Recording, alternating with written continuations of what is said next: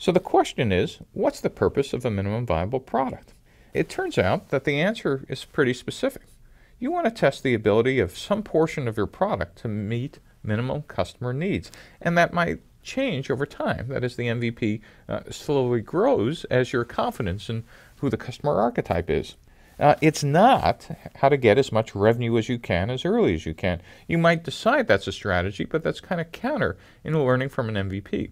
You typically only make this choice when you actually feel pretty certain that you understand product market fit. And while we certainly want to identify bugs in a product, hopefully if we've been using an agile methodology, we've kind of squashed most of them before they've gone out the door. Explicitly, the goal of an MVP is not an engineering alpha or beta test. The goal is not to use this process to find all the bugs, though they might come up. The goal of an MVP is to actually test the ability of the product to meet minimal customer needs, as in choice one.